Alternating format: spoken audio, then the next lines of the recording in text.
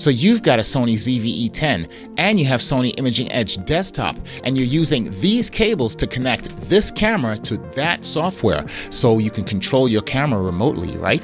But guess what? In this video, I'm going to show you how to take these cables, throw them away, and you'll be able to connect this camera to that software Wi-Fi wirelessly without any cables, and you're going to get all of that information right here, baby. Let's go.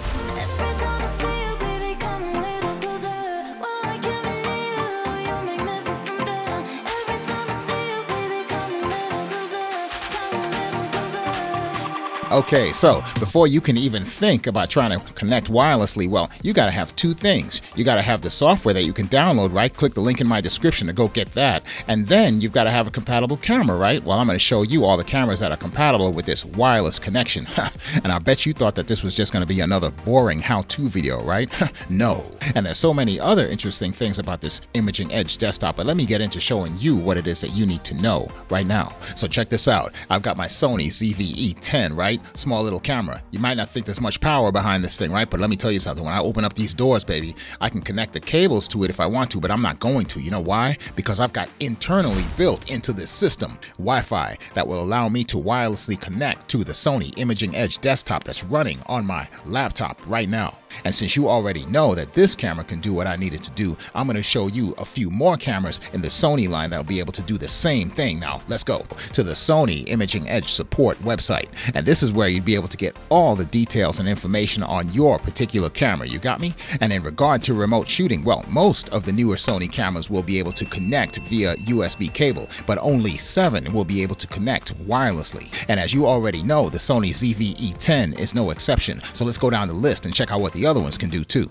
Now, what I want you to remember is that the instructions in this video are only for the ZV-E10, but they will be similar in all of the other cameras also. And you can see at the very top my remote shooting options: USB connection, Wi-Fi connection, and wired LAN. So your focus is going to be on Wi-Fi connection because that's what we're doing in this video, right? And I want you to know exactly where you can go check out your camera for your wireless connection and understand that the speed of that connection wirelessly is going to be affected by many other components. And here we go. Let me show you how to get in there. Go to your ZV-E10, and at the very top you'll see where your menu button is, right? Go ahead and push it. And what you'll need to do is to get into your network settings. You see that little green globe at the very top, right? And what I'm going to do is kill this music so that way you can pay attention to what it is that I got to show you right now. Now, you notice that I'm in smartphone connection. You see that? Once you go into smartphone connection, you will see that it's either on or off. Now, mine is on, whereas usually you'll have to turn this function off, right? But go to the connections just below and press the center button on your scroll dial, and you will see that your SSID will appear. Now, this is what you're going to have to remember because you're going to have to select this when you go to your laptop computer,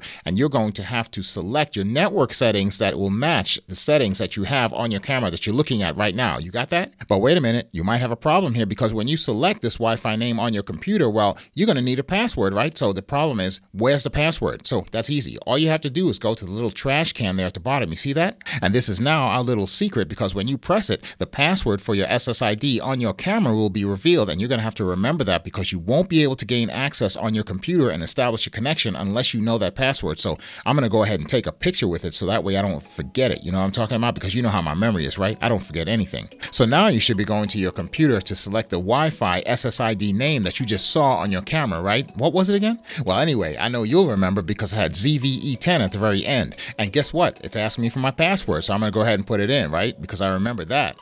And once you've established a connection with your camera, all you have to do is open your Imaging Edge Desktop. Now, what I like to do is to go ahead and double check to make sure that I am connected to my camera. And if you guys want to make sure that you have a proper connection, go ahead and hit that subscribe button, okay? And don't forget to ring that notification bell to get the updates on my videos too, okay? And now that we've got that taken care of, let's go ahead and take care of our Sony Imaging Edge Desktop to see if we can see what's going on with our camera wirelessly. Now, you see that little start button on the right, right? You notice how I'm hovering over it? Go ahead and push it. And immediately after that, you're going to see your Sony camera appear on the list of compatible cameras that you'll be able to connect remotely. Now, if you don't see your camera here on this list, you're going to have to go ahead and reconnect to your Wi-Fi. And also at the very bottom, you'll see that there's another option to refresh, so that way you'll be able to rescan the system. And once you see your camera, go ahead and click on it one time. It'll turn blue. And then from there, you just double click and it will initiate the process of connecting your camera to your Sony Imaging Edge Desktop wirelessly. Now look, I've got a live feed from my camera to my computer with no strings attached.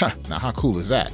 Now basically, looking at your desktop interface, you'll be able to have some level of of control over your camera, and your camera will also have some level of control over your computer. You see how I'm just touching and focusing on my camera, and then I can go to my interface and also make some setting changes to my remote camera. Now you see how I'm at 4:3 for my aspect ratio? Well, I can go ahead and select 16:9. This change will take effect in camera, and this is the aspect ratio for YouTube. You guys know that, right? 16:9. And also you can make changes to your focus mode and focus area. Do you see how I'm changing my wide focus area to zone? And these changes are being made remotely from my computer over to my camera. Now, just on a point of reference, I just want to let you guys know that I did find some latency when I was trying to access some of these features, and also there were some inconsistencies and lag in the video image as I was trying to use this setup under normal conditions. Now, you guys stay locked, because I'm going to have some more videos for you on the Sony Imaging Edge Desktop and how we can make some improvements here. And also, I'm going to give you some of the best settings on the Sony ZV-E10, which I'm very impressed with. Okay, so you guys listen, shoot me a comment if you guys got any questions on this video. Okay, I'm out. All right, you guys, thank you so much for allowing me to do this video for you. The Sony ZV-E10, pretty cool when you're connecting that thing wirelessly, right, via Wi-Fi to your Sony Imaging Edge Desktop. And I got some more things coming for you for the Sony Imaging Edge Desktop, so you guys stay tuned. And until then, what do we always say? Live, laugh, and learn, right, baby? Peace. I'll see you guys on the next one.